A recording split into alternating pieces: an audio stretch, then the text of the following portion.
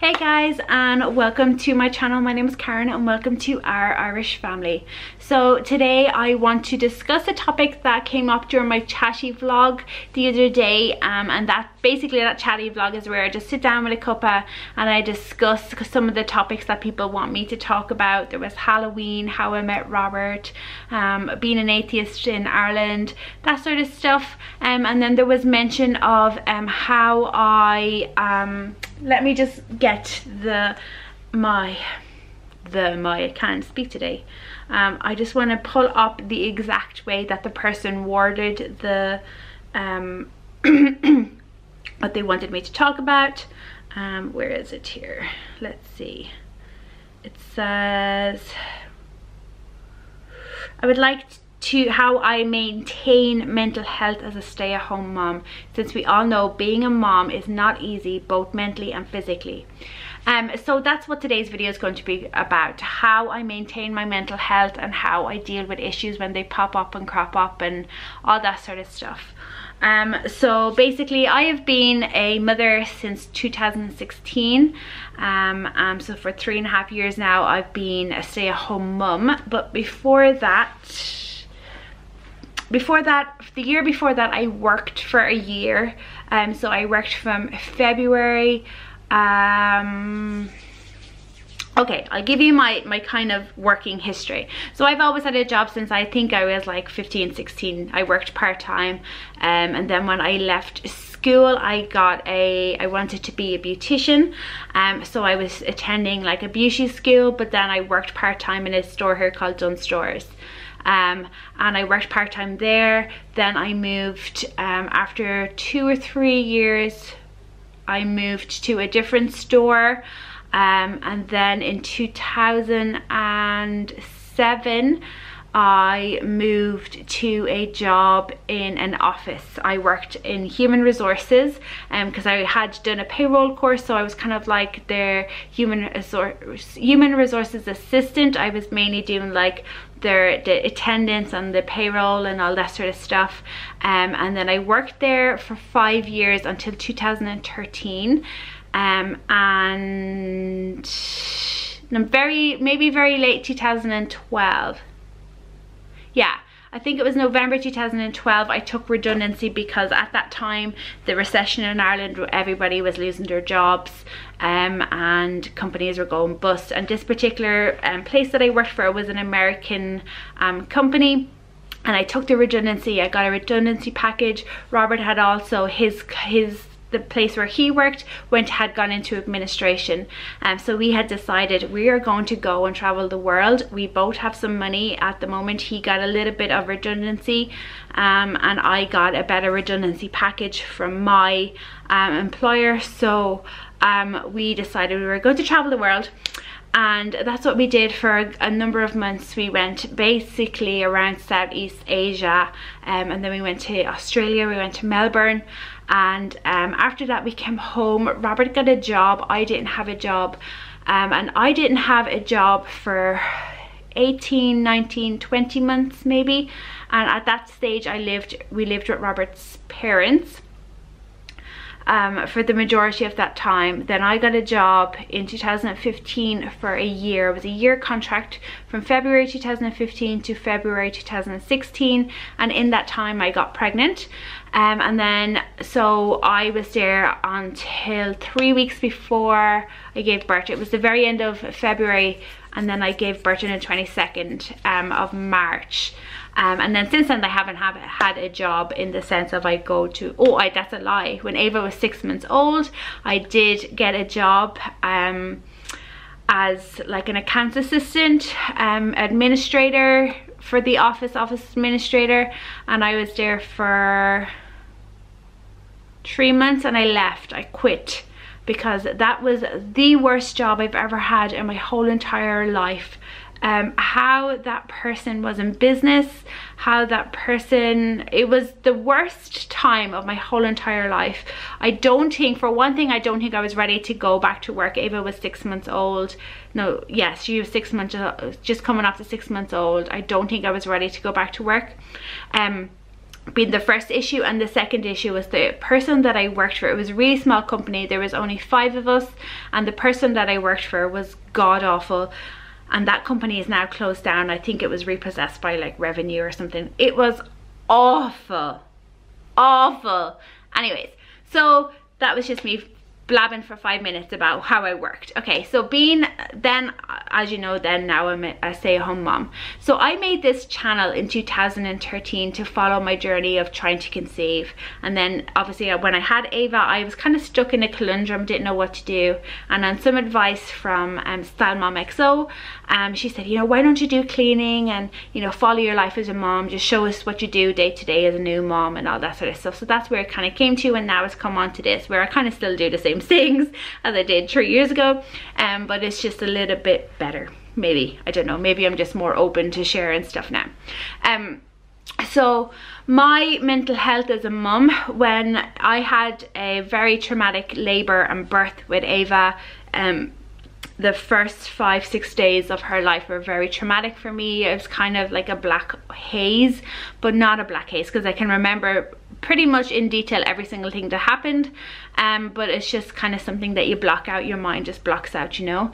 The very first time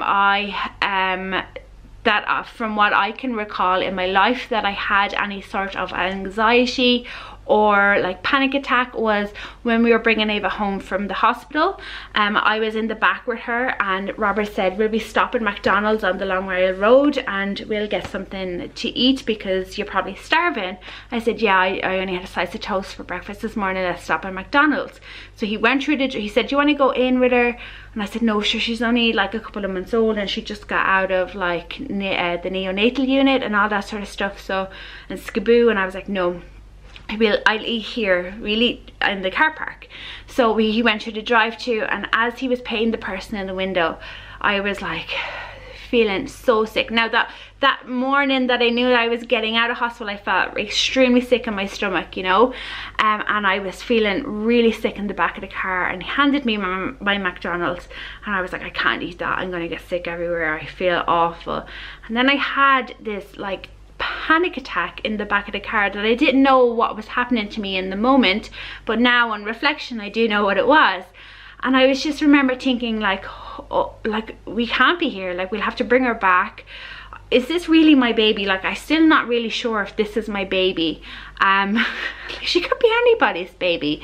You know, they just let you out of hospital and you don't know what to do, and like all these thoughts were coming into my head, and I was freaking out. And then, you know, eventually Robert's like, okay, I'm just going to drive home and we'll deal with this when we get home. You'll be fine. We'll get a cup of tea when we get home. It'll all be fine. So when we got home, I was very aware that I wanted people to see the baby. So like we rang up Robert's side of the family, because none of them had seen them, where my mom, dad and sister had come over to the hospital when I was there, and they got a glimpse of Ava in the neonatal, but they had seen me since I gave birth. And so Robert's brother and his girlfriend came first, and our couch used to be here, and they came, and you know, they were doing whatever. Then like all the rest of the family came, and everyone was fine. Ava was being passed around, or she was asleep in the little cot that we had for her. And then Robert's mom's like, how are you feeling, Karen? I was like, oh, I feel grand, yeah, like I feel good, and just really tired, you know, and my stitches, and because I had a C-section and blah blah blah. And then she's like, you know, it's okay to cry because people get baby blues, and it's okay to cry. And I remember the minute she said to me, it's okay to cry, I just broke down sobbing, crying. And then she's like, okay, let's just go into the bedroom, because you know, everybody was just staring at me like, what just happened? Because I was like laughing and joking, and then I was just crying. So I went into her bedroom, and she sat down beside me. She's like, what's wrong? And I said, look, I just feel bad because of the way she came in and how I reacted to her when I first saw her, and you know, the birth didn't go as I wanted. And there was this whole big thing about how everything didn't go as how I planned it. Like I had a plan and it didn't go to plan, and it all went to shit, and all this sort of stuff. And I cried and cried and cried. And then she called Robert in, and Robert was like, look, I'm really upset too, because you know, it was happening to you, but I had to watch it happening, and all this sort of stuff. And it was grand. After a while, like, we hoked it out, whatever. She left the two of us in there, we had a chat, and it was all grand. And that's fine. So the days went on, and like, while now on reflection, looking back, I didn't have much interaction with Ava. I was just, you know, doing what I was supposed to do, feeding her, changing her nappy, but I didn't have any emotional connection with her. Robert was the one who was, you know, comforting her when she was crying and all this sort of stuff. And I remember one day we went for dinner and she was just bawling, crying, and we forgot a bottle because I was trying to pump and feed her because she wouldn't latch.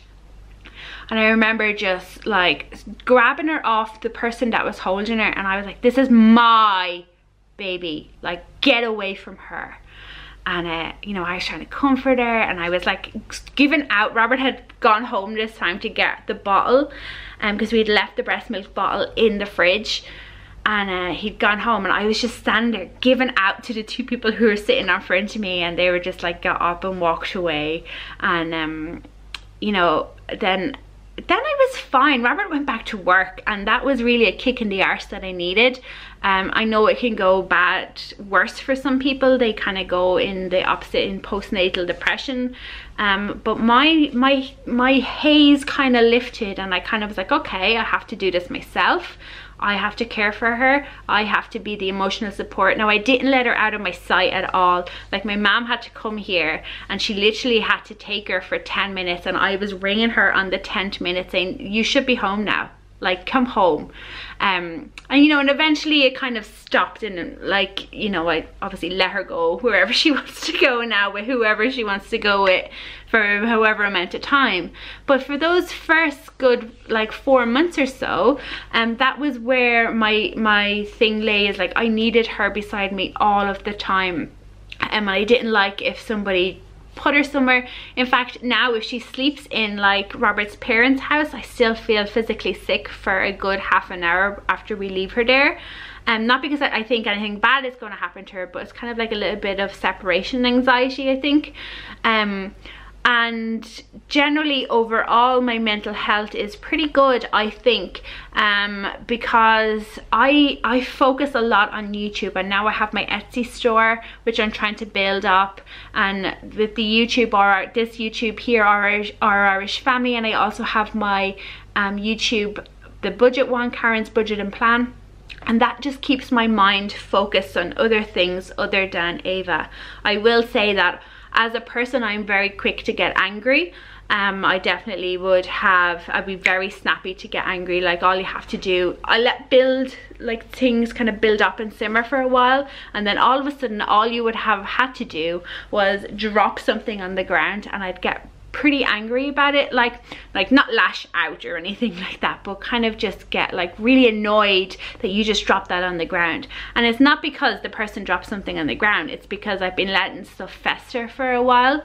But then once that kind of little outburst, which is lasts for about 5 minutes, I'd say, happens, and it's not like attacking anybody, like I'm not attacking like anybody's person, I'm just like, why did you drop it on the ground, what did that happen, blah blah blah, you know. And I am trying to get better at that. That happens way less than it used to, but it is still something that I am aware that is happening. That is something that I want to work on, but I think I've always been like that. I've always been really quick to get angry about things. And yeah, like generally I think focusing on my YouTube, or focusing on, yeah, it's my YouTube and my Etsy, that's really helped me kind of switch my mind off mammy stuff and then turn on to this YouTube, blog, Etsy. And it really just helps, because it's kind of like I'm going to work, and I kind of treat it nowadays, like this past like 6 months or so, I've been treating it like it is my work. So this is me going to work, this is my work area. I even say to Ava, like, no, mommy has to work now for 1 minute, just like give me a second, you just do whatever I had set up for her to do while I was doing it, and then I'd get like upload my video or edit the video or whatever it is. And while Ava is at school, I treat this as work. It's those 3 hours are work hours. So that really helps me that way. Now I know that not everybody has a task like YouTube or Etsy, but if there is something that you enjoy doing, and if there is something that you enjoy doing, set yourself aside time for it. It's really hard. It's really easy for me because I have one child. If I have 2 children, it would be so much harder, obviously, because if I had a child younger than Ava, they'll be here with me and I won't be able to do that. Maybe during nap time I could do something. But you know, it is really hard, and I can only talk about my own experience and how I do it because I don't have the experience of having more than one child. So for me, just having this time for myself and having my own little project to kind of build and grow on and all that sort of stuff really does help. Also, something that helps is in those moments where I find that I'm getting angry, instead of actually like having a big outburst at Robert or Ava or whoever it is I'm at, I try to just kind of walk away from the situation. So as a person in general, I do kind of like my own space, and I like to just be with myself. I like quiet, and I need that quiet time. So I would, like, if Robert comes home after work and it's been a particularly kind of like gritty day with Ava, I would just kind of have dinner and he'd know by me that I'm not in the best of moods. And I just go into our room for like 10-15 minutes and I read a book, usually on my phone because I have Kindle Unlimited on my phone. Read a book and just kind of zone out and just, you know, reel myself back in, reel my emotions back in. So that is another way, if that is something that you can do, is just find a space for 15-20 minutes and just kind of do something that takes your mind off the reason why you are so angry. If like me, you're angry, that works. Or if you're over emotional, or if you're just overwhelmed, I just find that if you go somewhere quieter than the room that your kids or your husband or your partner or whoever is in, and you can just spend 15-20 minutes, even if it is just the bathroom, and just either like scroll through social media. Maybe that might not be a good one, but you know, look at Pinterest or something, or like read a book on your phone. Kindle Unlimited, as I said, is really, really good. Or listen to an audiobook, or turn on some music and just kind of have it on low and just kind of, you know, just think about what's happening in your book or what's happening in your music. That really helps me. And then something that I always do is keep away from news. So this might sound like a strange one, but I find that when I listen to the news on the radio, or look at the news on the TV, or look at news on Facebook, if I see something on Facebook that is like news related, once per day I look at the news, okay? And it's usually at nighttime is when I look at the news, like in the evening time after Ava goes to bed. I kind of scroll through what's happening on Twitter in the news app, in the news section, or scroll through Facebook, and if there is stuff that's news related, I might click on the article just to see what it is. But in general, in general, I keep away from the news. I keep away from anything that's kind of real life. I like to live in a little bubble where, you know, things around me aren't happening. Is that the right way to go about life? Probably not. It's probably better to be more aware of what is happening.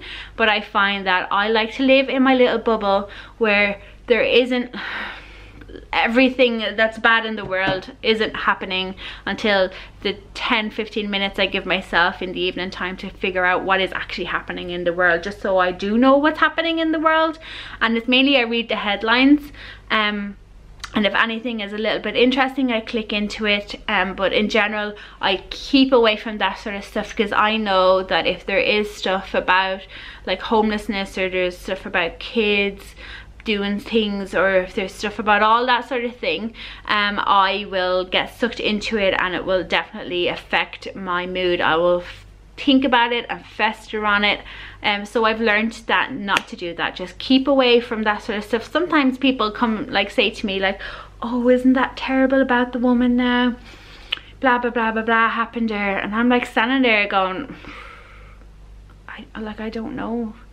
Like, that is terrible. Like, the story you told me is actually terrible, but I don't know actually anything about it because I don't look at the news. I don't read the news.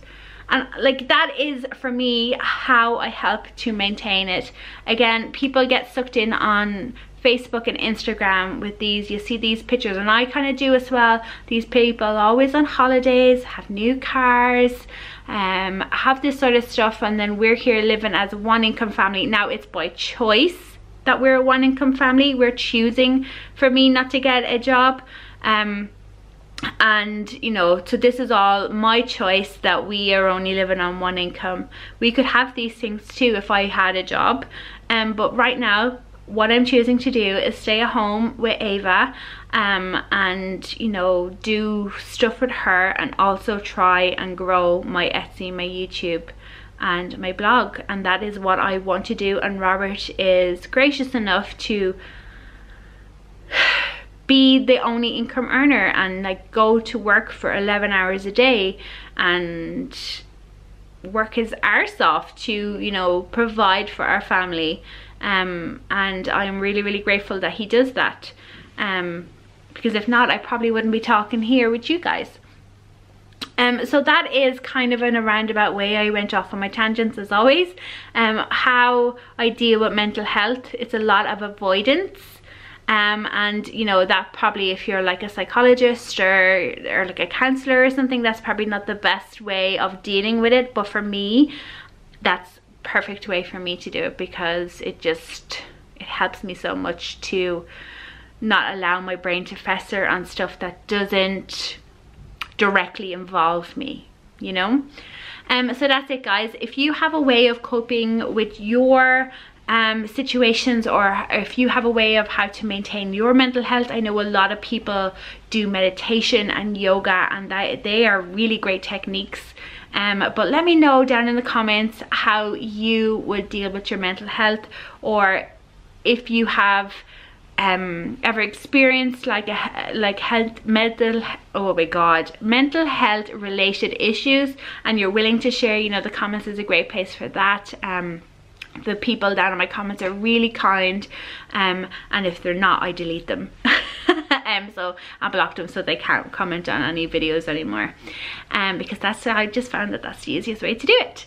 Oh, that's another thing, because also sometimes people do leave awful comments on my YouTube. In fact, last Saturday I had 6 comments in a row commenting on my appearance, commenting on my spots, commenting on my weight, how I should wear makeup, and the actual hack of me.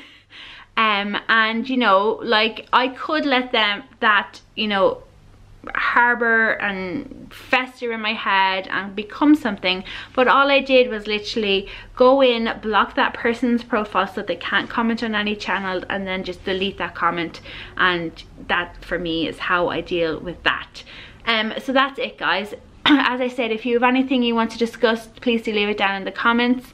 I will have the birth and delivery story linked in the comments alongside anything else I mentioned at the start of this video. So if that is something you're interested in and you haven't heard about my labor and birth story before, that will be linked in the description for you. Thank you so much for watching today, and yeah, I hope you enjoyed today's video. Please give it a thumbs up, subscribe if you are new. Don't forget to hit the little bell button, because it lets you know every time I upload a new video. And I'll talk to you in the next one. Bye bye.